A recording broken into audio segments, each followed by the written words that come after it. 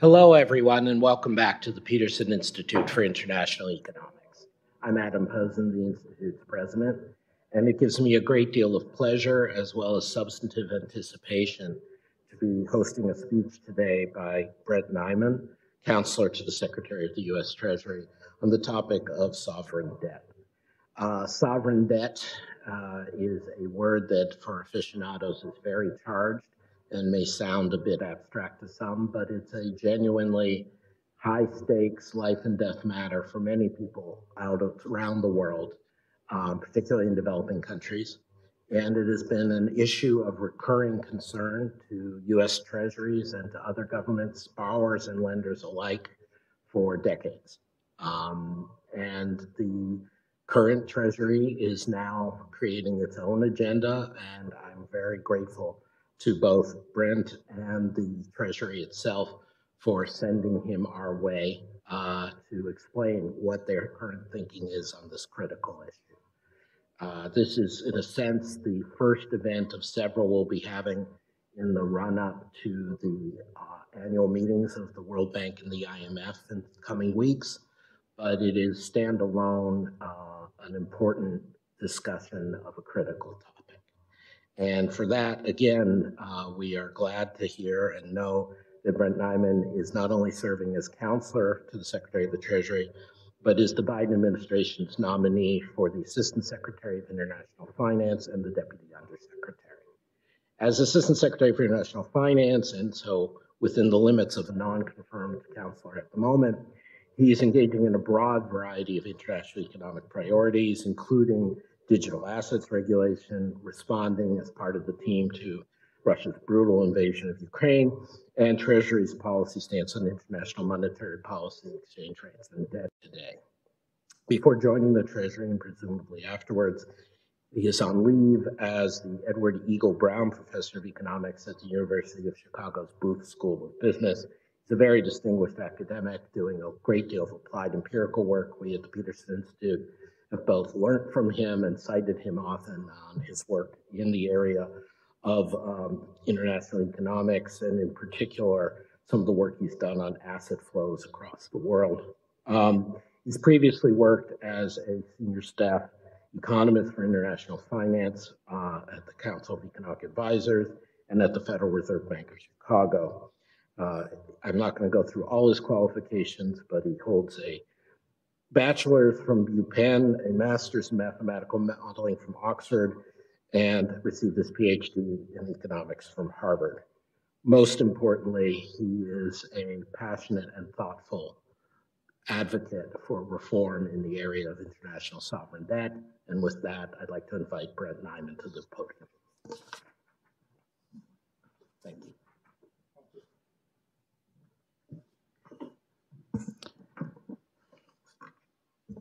So thank you, Adam, for that kind introduction and for having me here today.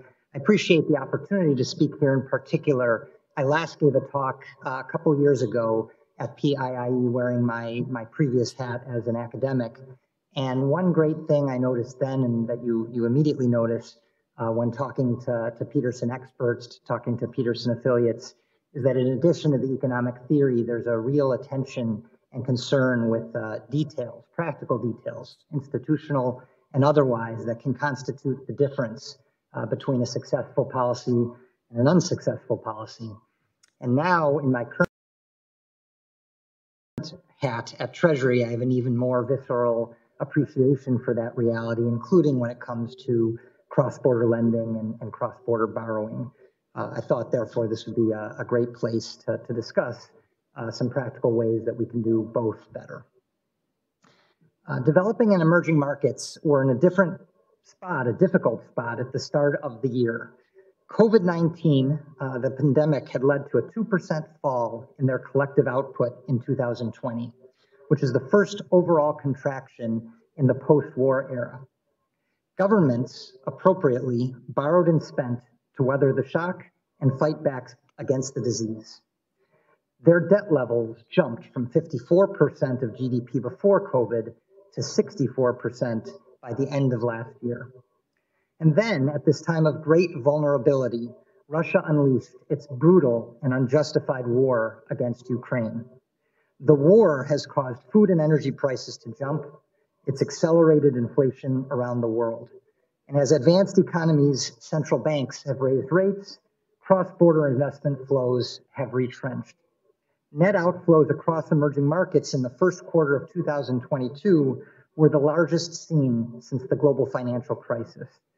The dollar in real terms has appreciated to levels not seen in several decades. Together, these ingredients all but assure debt distress in a number of countries. We've seen the recent images of social unrest in Sri Lanka.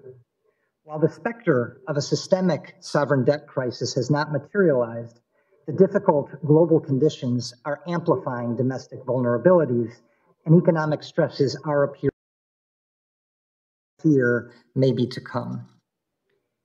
In the short run, following some episodes of distress, we should be ready to quickly deliver assistance, doing things like potentially repurposing existing programs to fill urgent needs. But what can be done to help after that? And what can be done ahead of time in the first place to reduce the likelihood that these events occur?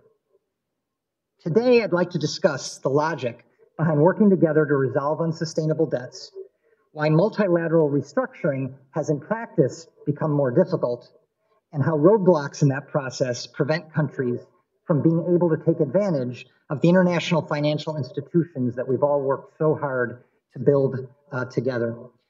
I'll suggest some concrete steps that creditors, borrowers, and the global community can take, stopping some practices and ramping up others to achieve better outcomes now and into the future. Let me start by noting that it's a good thing that developing countries and emerging markets can borrow from abroad, and we should continue to pursue policies that allow them to do so. These countries have less capital per worker than advanced economies, and so have many investment opportunities that produce high and offer high economic and social returns. And given their incomes will be higher in the future, it makes good sense for these countries to finance these opportunities with foreign capital. Not to mention the additional benefits that can be carried by cross-border investment, such as positive technology transfers. These financial flows are also a good thing for the United States.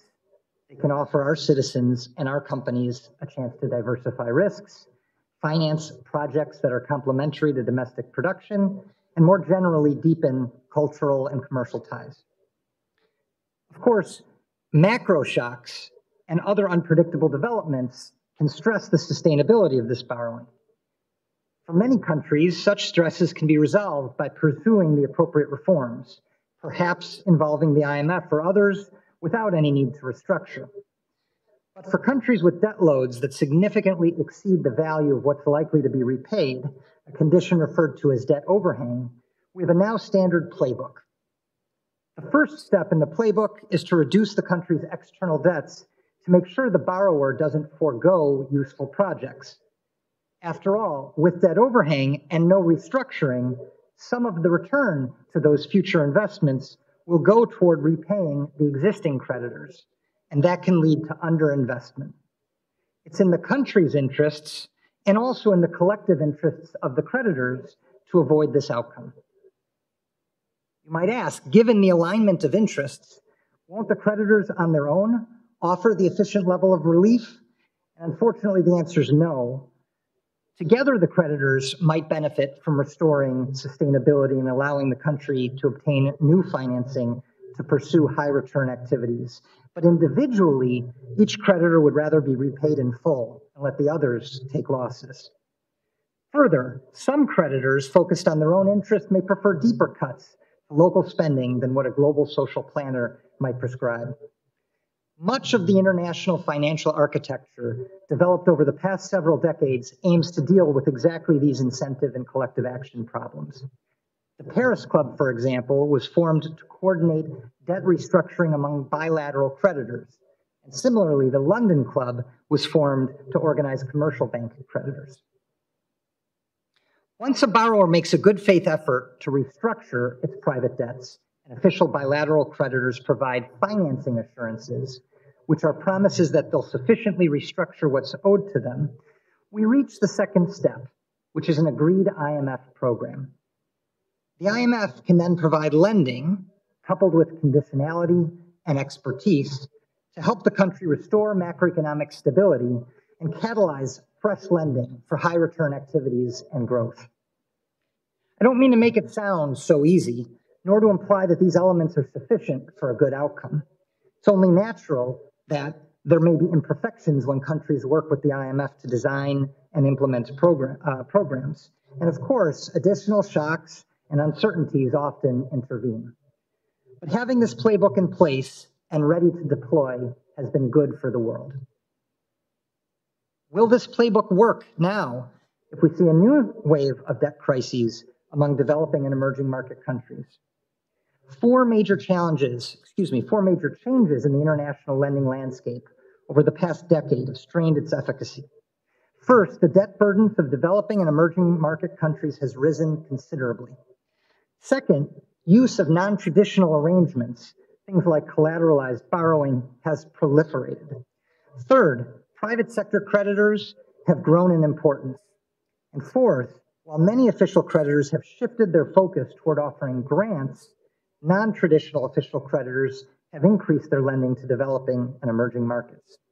In particular, China has vastly expanded its portfolio of loans and trade credits, and it's now by far the largest bilateral official creditor in the world. All these elements have introduced new complexities to the needed coordination among creditors in debt restructuring. My remarks will focus on some steps that creditors, borrowers, and the international financial institutions should take in response. One important change in the creditor landscape stems from how China restructures its bilateral debts. Chinese policy and commercial banks typically rely on limited cash flow treatments and do not write down large losses.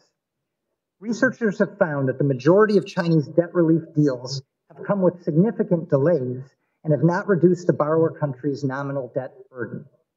Instead, the deals involve lengthening maturities or grace periods, and in fewer cases, interest rate reductions or new financing. Only 4 cases since 2000 have reportedly involved haircuts on Chinese official debt. And in some cases, such as the Republic of Congo in 2018, debt restructurings have even increased the net present value of China's loans. As a result, the restructurings typically do not resolve the debt overhang and can stoke uncertainty about the need for repeated reschedulings in the future. Does the approach of any one country in this process matter all that much? In fact, China's enormous scale as a lender means its participation is essential. Estimates of the total stock of outstanding Chinese official loans range widely from roughly $500 billion to $1 trillion, concentrated in low and middle income countries. China became the world's largest official creditor in 2017, surpassing the claims of the World Bank, the IMF, and all Paris Club official creditors combined. A recent study estimates that as many as 44 countries now owe debt equivalent to more than 10% of their GDP to Chinese lenders, after factoring both on and off balance sheet liabilities. Failure to act on these debts could imply years of ongoing difficulties with the servicing of debts and with underinvestment and lower growth in low and middle income countries. In November of 2020, the G20 established the common framework to bring China and other non-Paris Club creditors into a multilateral effort to restructure the debts of low-income countries on a case-by-case basis. This helpful instance of global economic cooperation carried the hope that by bringing all creditors together, the common framework would result in needed debt treatments in a timely and orderly fashion. However, that ambition has not yet materialized. There have been 3 common framework cases to date.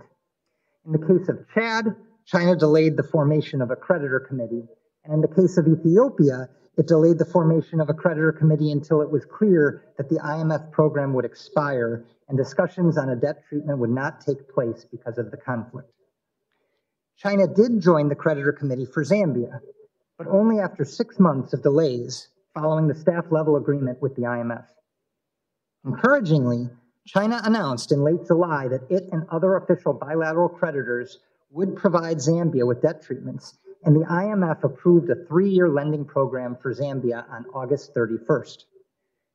But even if, as I hope, the situations ultimately improve in all 3 countries, those delays carried suffering and uncertainty, may discourage others from requesting needed treatments in the future, and overall preclude the best outcomes. Successful efforts under the Common Framework so far have, alas, been uncommon. Progress has also been slow on debt restructurings for middle-income countries outside of the Common Framework. Furthermore, China has engaged in unconventional practices that have allowed the IMF to move forward in several recent cases without obtaining standard financing assurances.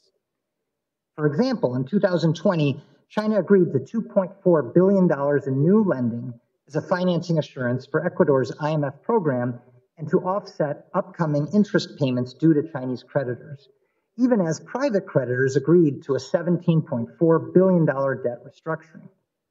However, rather than delivering the promised new financing in a matter of months, China only came to terms with Ecuador this past week.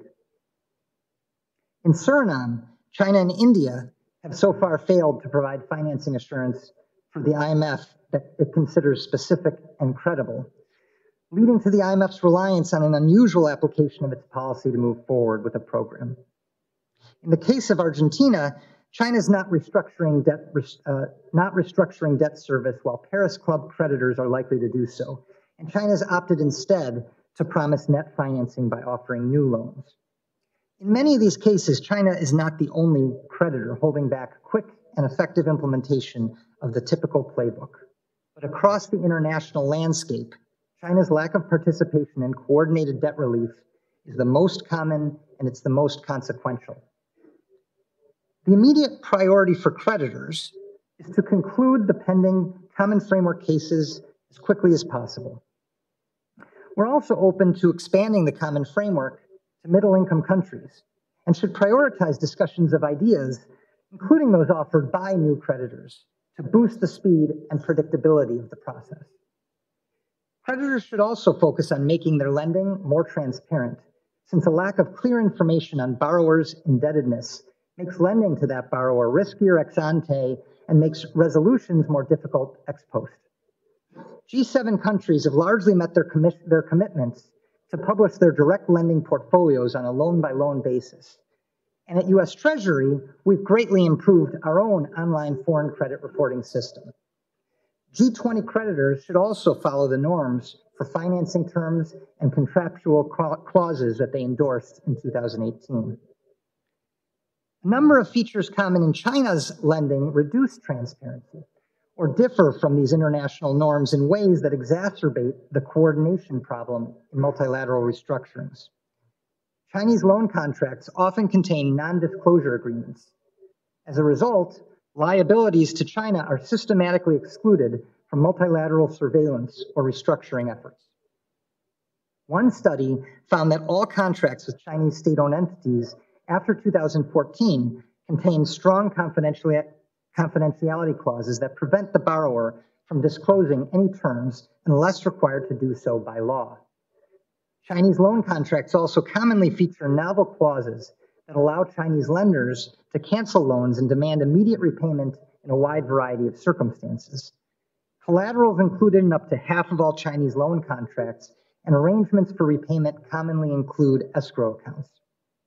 All these elements limit a borrower's ability to engage in standard multilateral restructuring processes, and they incentivize the borrower to cut side deals on a more generous terms with the Chinese creditor.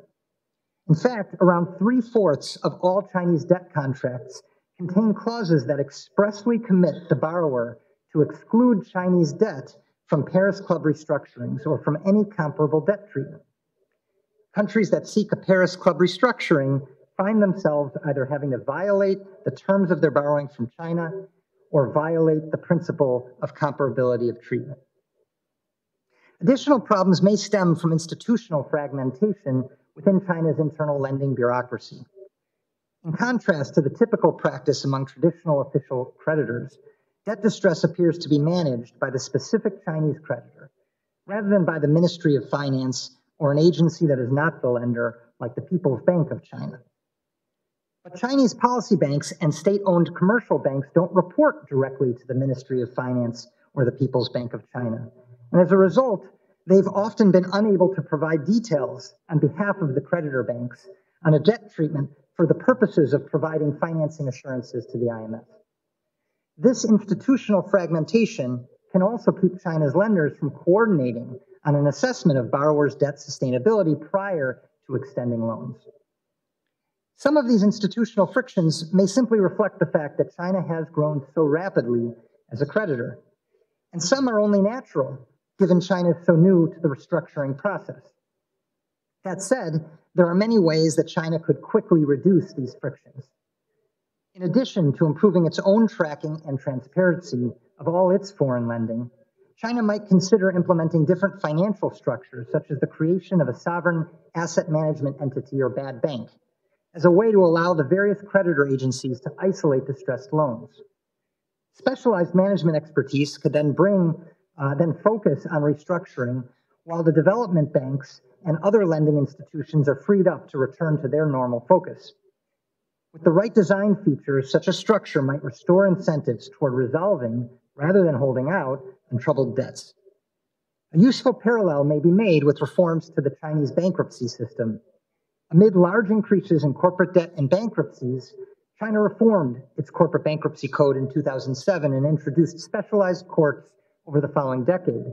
And research suggests these actions led to an increase in the scale and speed of resolutions and boosted productivity in China. Changes in institutional structure or legal and management practices related to the restructuring of China's external debts as part of the multilateral process would not only benefit low-income borrowers around the world, but could also benefit China itself. Private creditors also could do more to improve their own transparency. The OECD launched the Debt Transparency Initiative in 2021 to operationalize the voluntary principles for debt transparency that were helpfully put together by the Institute for International Finance, but few have so far participated.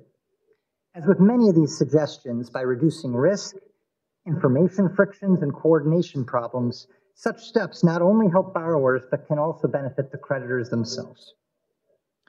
What can borrowers do? Well, borrowers can, of course, take their own steps to maximize the likelihood that if they do end up in debt distress, they can obtain relief and restore stability and growth, including with an IMF program. The antidote to non-disclosure by creditors is transparency by borrowers, and a number of countries have made remarkable progress on this dimension. Benin strengthened its level of debt disclosure by creating a debt portal and extending the coverage of its debt statistics. Regular trainings and interaction with the World Bank and the IMF have improved capacity. Along with prudent macro-fiscal policies, Benin's reputation in markets strengthened sufficiently that it was able to access and issue international debts, access international markets and issue international debt even in the middle of the pandemic. Burkina Faso, with the help of the bank and the fund, last year issued its first statistical debt bulletin that meets international debt best practices and includes detailed information on loan terms and conditions. It includes government direct debt, guarantees, and public-private partnership contracts. Madagascar, in 2014, adopted a law on public debt and guarantees that introduces reporting requirements, including to their parliament. As the sovereign debt expert Anna Gelpern has suggested, more countries should consider passing laws requiring their governments to, in essence, make their public debt public. With a clearer picture of their own consolidated external liabilities, borrowers could implement measures that minimize the likelihood of individual ministries or state-owned enterprises from contracting unsustainable debts. Many low-income countries already have legal provisions that require authorization of all public sector borrowing by the central government, and more should consider doing so. Some, including West African countries such as Cote d'Ivoire and Gambia, have gone further by allowing their central government to impose debt limits on all public entities. Borrowers should look around, evaluate which types of arrangements produce positive long-run outcomes, and exercise caution when agreeing to unusual contract terms. If a borrower country has an abundance of labor that's qualified to work on infrastructure, is there a good reason to agree to only deploy foreign workers on financed projects requiring standard construction skills? Is there a good reason for payments to be made via an offshore escrow account that can be controlled by the creditor? Borrowers might further enhance their sharing of information and best practices with technical level regional dialogues and conferences, including presentations by experts in procurement, project audits, and debt management. For example, the Uruguay Chamber of Construction recently held a conference promoting international best practices in public contracting that brought together experts from across the world to share their experiences. Government officials, financial and legal experts, and construction and infrastructure firms shared their perspective on how, at each stage of the procurement life cycle, decisions should not entirely reflect price, but also the quality and anticipated return of the projects and the social benefit brought to the local community. What should multilaterals and the rest of the world do? Well, we should continue to support initiatives that foster sustainable lending practices and transparency, like the G20's guidelines or the OECD and IIF's Debt Transparency Initiative. And we should also continue to support the provision of capacity building assistance to developing countries, such as through the World Bank Debt Management Facility. We should build on recent successes, such as the adoption of enhanced collective action clauses in bond contracts, to minimize coordination problems and reduce disruption from holdout creditors. The G7 Private Sector Working Group, led by the UK, is making helpful progress in developing templates, for example, for majority voting provisions that serve a similar purpose as collective action clauses do, but for non-bonded debt. We might also strive to create deeper markets for well-designed state contingent securities, which could reduce the need for these debt restructurings in the first place. Borrowing countries should issue whatever securities are best suited to their needs, but we should continue efforts to brainstorm, create, and stress test contract templates, whether the ideas come from the private sector or from the official sector, such as the climate resilient debt instruments that are currently also being worked on by the Private Sector Working Group. We must minimize the chances that the IMF provides financing that could ultimately be used to repay select creditors. The IMF and World Bank's debt sustainability analyses constitute the core of efforts to coordinate and overcome debt overhang, modeling quantitatively the needed policies and potentially debt treatments.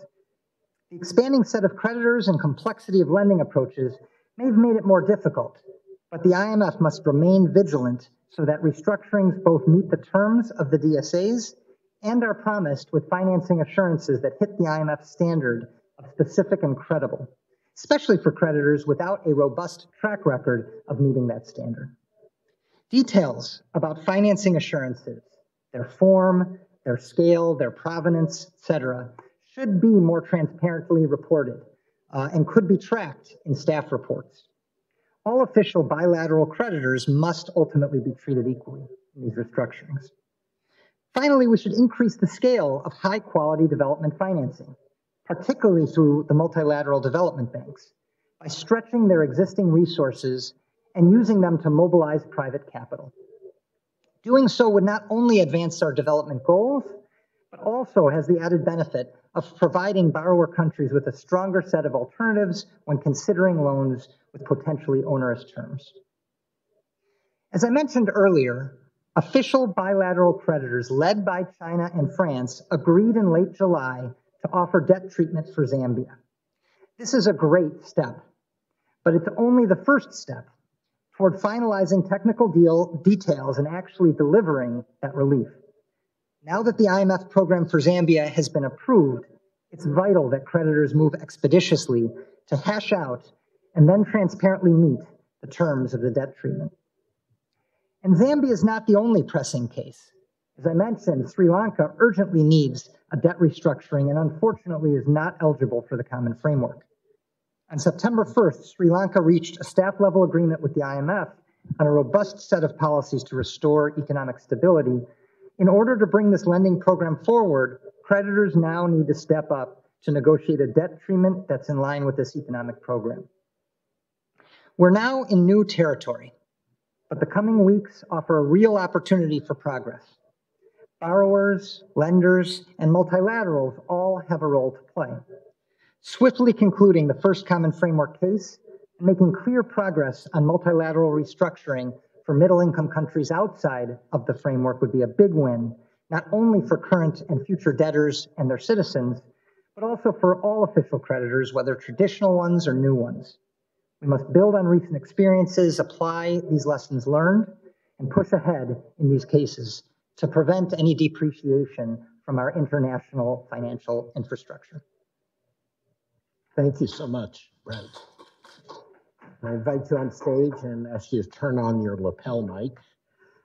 Thank you for giving our audience and therefore the world a look into the committed strategy that you and the Treasury wish to pursue. Can I pick up in that direction? As you well know, and your colleagues at Treasury well know, this is an issue for which, going back to the 70s and 80s, there have been recurring attempts to affect borrowers, lenders, and the multinationals. How do you see the initiatives you're proposing fitting in to this history of attempts by Treasury and other governments to change the system?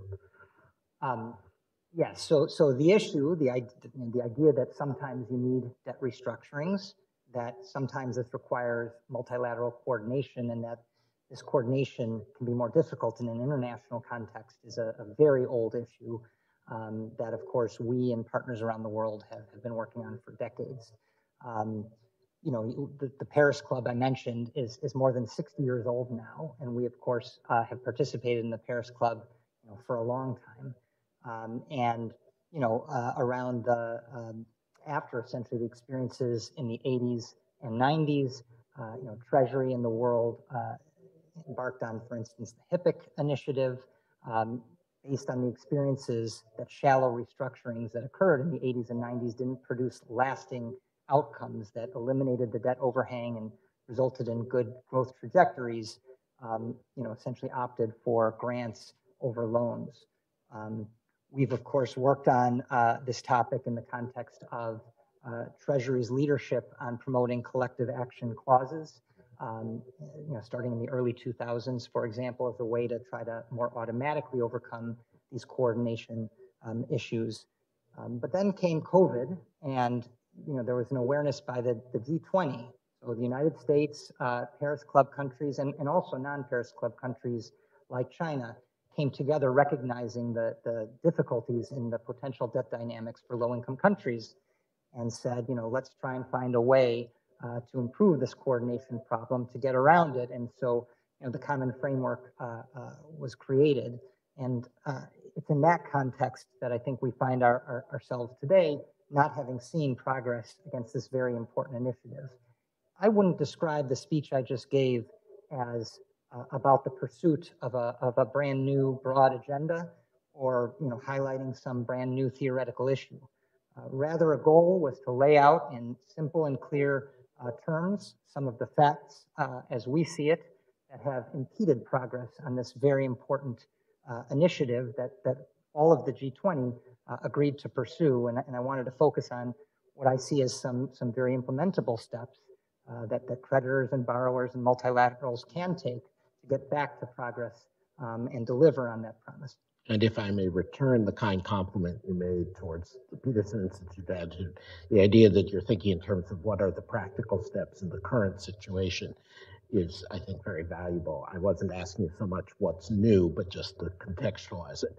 But in that context, could we maybe just go back a bit to some of the specific country cases that you were, I mean, you mentioned what's gone on over the last couple of years with Chad, with Ethiopia, with Zambia, with Argentina. You mentioned the urgent needs in Sri Lanka, for example. I'm not so much asking you to give a litany of who's in trouble, but more in the spirit of what you just said, Brent. What should those of us on the outside be looking for as the precedents or the signs of progress in the upcoming countries in difficulty? Where do you think China or others from the G20 might be more willing to help? Just sort of a bit more on what's coming up. Yeah, I guess I would think of there as being kind of three buckets that we should keep an eye on. You know, as I mentioned, I think the immediate priority, the place where I hope we can, in very short order, see progress would be Zambia. And Zambia is particularly important because it could serve as a proof of concept that the common framework could work and how it would work. You know, again, the board approved Zambia's program on August 31st. So, you know, we're hoping that we could see a memorandum of understanding and progress in Zambia. You know, for example, by the end of the year, we would hope. If that is successful and moves ahead, the next thing I would be looking for is countries that hopefully come forward and ask for treatments under the common framework. I think that for that reason, this is a particularly important case to set that precedent and show that we can overcome some of these hurdles and make, you know, deliver on that promise that we all agreed to in the G20. Outside of the common framework, you know, an important case right now is, of course, Sri Lanka.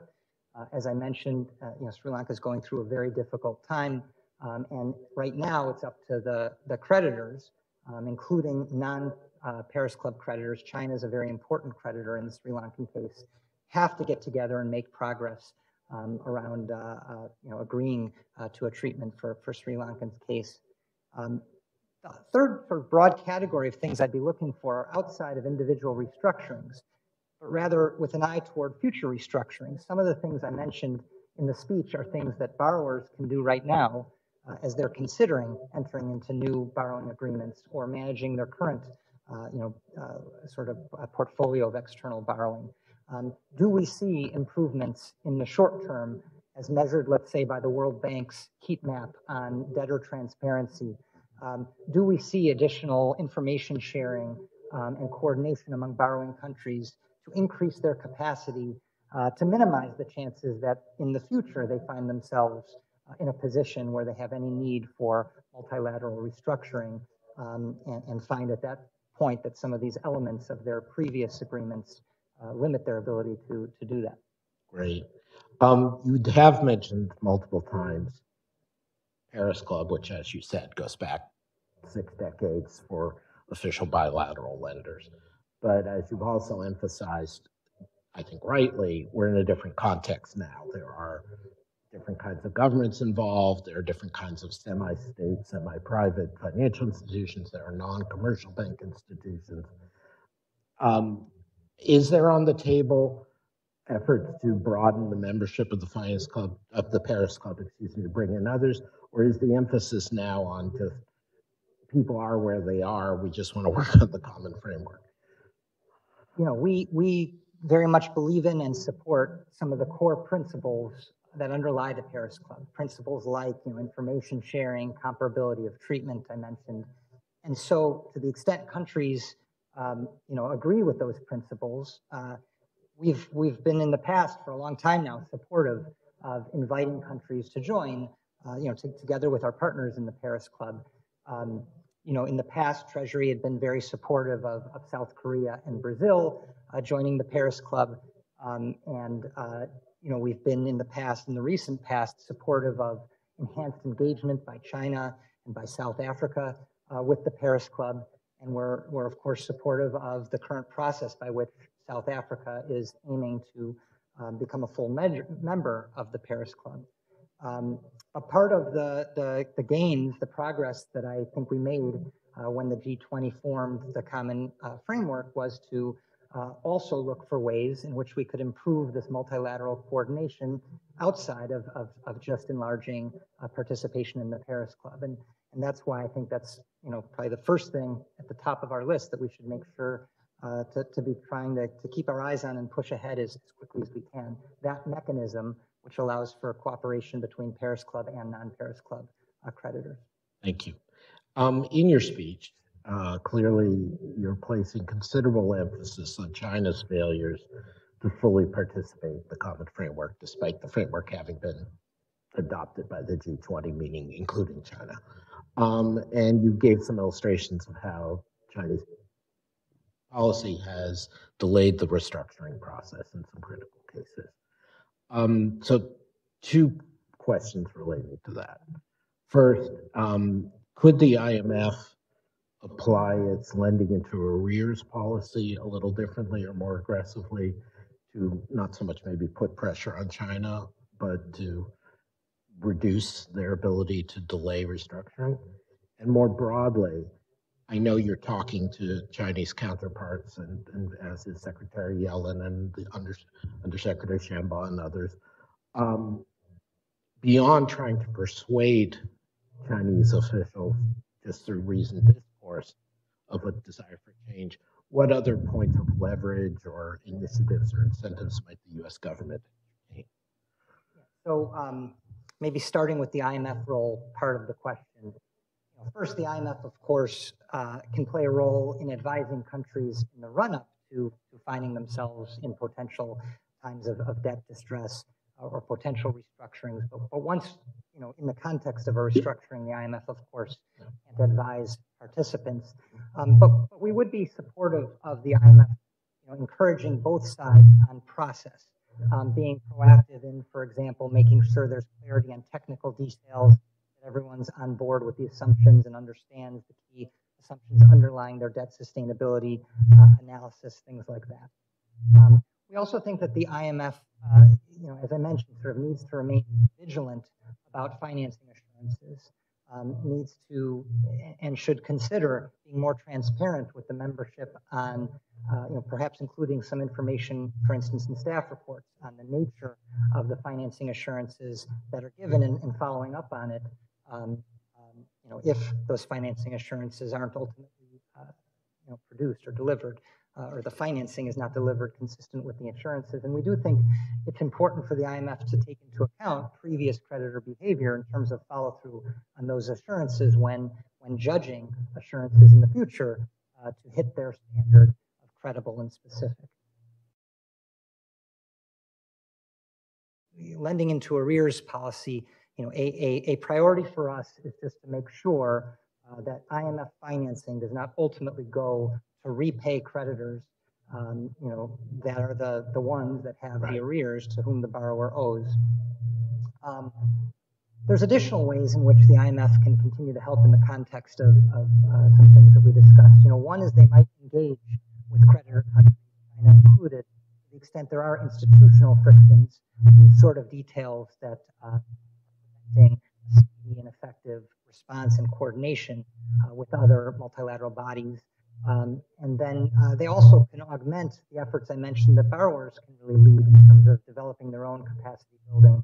We're very supportive of the IMF's continued investment into debt transparency on both the creditor and borrower side initiatives, and making sure that, again, borrowers have tools to evaluate potential borrowing and do all they can to minimize the chances that any agreements they reach end up putting them in a bad position down the road. That's very clear and detailed. And but I want to ask you more about U.S. policy as well. I mean, we have seen, again, in context, we have seen various initiatives come out of the NSC, the NEC, the White House, and Treasury to use more interventionist measures to try to affect Chinese behavior in a host of areas. Are there things in this area where the U.S. government is considering or you think could use other means or even incentives to help get the Chinese position changed? I mean, at this stage, I think, largely what I had said is where our focus should be.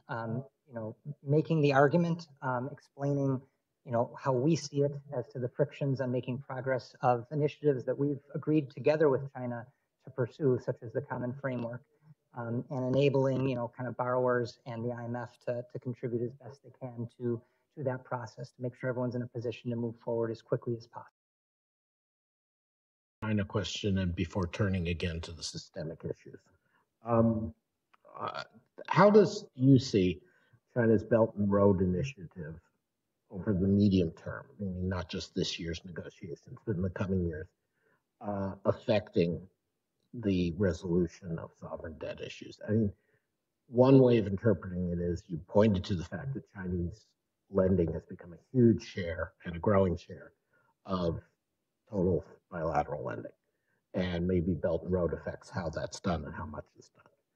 Another possibility, maybe wishful, is that borrowers are seeing some of the nasty strings that come with Belt and Road loans some of the time, and that maybe the borrowers will, in addition to all the good governance, general behavior that you've spoken about, choose to forego some Chinese loans, or like you said, force the Chinese to have different standards. Does it matter if the U.S. and other non-China G20 governments increase their own lending, or do we need to beat something with something? I mean, at risk of repeating a little bit, the way we see it, borrowers get to make their own decisions. They have agency over their own borrowing. The public good that we think it's useful to provide is an articulation, as we've seen it, including from recent experience, on how some instances of borrowing included contractual clauses and elements, whether we're talking about the escrow accounts or the non-disclosure accounts, that can result in significant distress for the borrowing country. And so, all the kind of efforts that I described in this speech itself are in part aimed at sort of increasing information and building awareness and hopefully building capacity to evaluate some of the issues that can be associated with those sorts of terms. The last part of your question, I also finished a little bit at the end of my speech mentioning our efforts to improve the scale of high quality development financing that can be provided, for instance, through the multilateral development banks. This will be a major focus of Treasury's engagements in the upcoming bank fund meetings. I don't want to get too far ahead of that, but it's certainly the case that one benefit of providing high quality development financing at a much larger scale is that it can essentially provide a better menu of options for emerging markets and low-income countries, that hopefully reveals for them what sorts of arrangements are their best interest. Thank you. And I just want to emphasize that my questions are in no way intended to dismiss the importance of the transparency measures you mentioned. You rightly cited our colleague at Peterson, Anna Gelpern, and her co-authors who've done a lot of work on the power of transparency and borrowers revealing, I think Cameron comes to mind, revealing terms of bad lending. And so that is important. So now moving more broadly, as you said, we're coming up on the Fund Bank annual meetings, and Treasury has a broader agenda than just the agenda you spoke about in your speech. I mean, with interest rates rising so markedly from the Fed and elsewhere, obviously there's a lot of pressure on indebted countries, particularly low and middle income economies.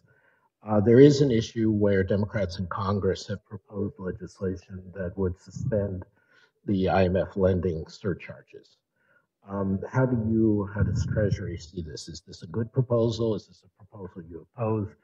What role does it matter what the IMF surcharges are? So the IMF surcharges, it's part of the IMF's risk management framework toolbox.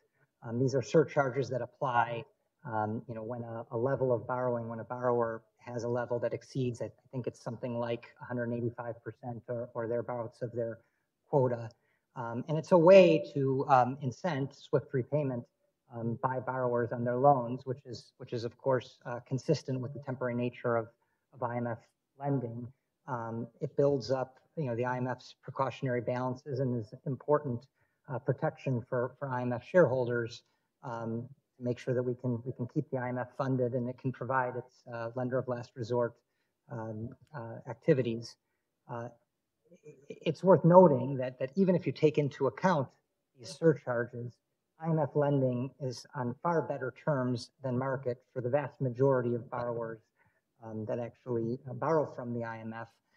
It's also worth highlighting that borrowing from the Poverty Reduction and Growth Trust or in the future from the Resilient and Sustainability Trusts won't be subject to these surcharges.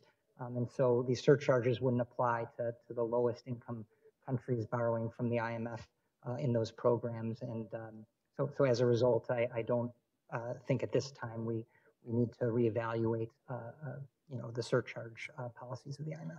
Thank you. You mentioned just a minute ago the Treasury's positive pursuit of more funds for high quality development lending. Any other key issues heading into the annual meetings or the G7, G20 meetings that you would like to highlight in your remit as nominee for Assistant Secretary? Sure. No, more broadly, the team's goals as we approach the annual meetings include, focusing on what we can do to address food insecurity, which, as you also alluded to earlier, is a critical and important issue. We understand that the IMF is looking into possibly standing up a food security window, and I expect that as we get more details, we'll be supportive. We are also looking into ways in which we can continue to support Ukraine, and we'll be talking to our partners about short-term assistance that can be provided and that we have been providing to Ukraine, so it can help Ukraine push back against Russia's brutal and horrific invasion. Also talking with partners about how to think about medium and longer term issues as Ukraine hopefully shortly moves toward reconstruction. We're acutely aware of energy insecurity issues, particularly in Europe, but around the world. There's sort of two tracks that we're pursuing there. In the short run, one key policy that we'll be engaging with partners at the bank fund meetings on is the G7 price cap for Russian oil exports. The idea there is to achieve two goals. One, to maintain and make sure that Russian, or do what we can to have Russian oil continue to hit the global market, to keep prices down, which is really important for low-income countries and middle-income countries that have a lot of fiscal strains right now, a lot of strains on their terms of trade and their import prices. But at the same time, making sure that we continue to put as much fiscal pressure on Putin and his ability to pursue and continue pursuing this horrific war. And so the idea is by forcing a price cap, making sure that oil only hits global markets if in fact it's sold below the price cap level is a way in which we're thinking of achieving those goals together with our partners. That's obviously something that can help in the short run. In the medium and long term, I think if anything, this episode has just made crystal clear the vulnerabilities that emerge if you rely as an energy supplier on countries, a very concentrated set of countries, some of which don't share our values, not to mention the fact that, of course, continued use of fossil fuels is not consistent with our protection of the planet and our climate transition goals. And so a lot of our work at the annual meetings will also center around our medium and long run climate action objectives, where we're all really thrilled that the president signed the Inflation Reduction Act of 2022 a month or two ago. It's got a lot of elements on the demand and on the supply side that really go a long way towards bridging the gap toward the emissions targets that President Biden set for 2030. And many of those actions are, if anything, complementary to actions that our partners will hopefully also be taking. So coordinating around that process will also be an important part of our bank fund messaging and meetings and goals.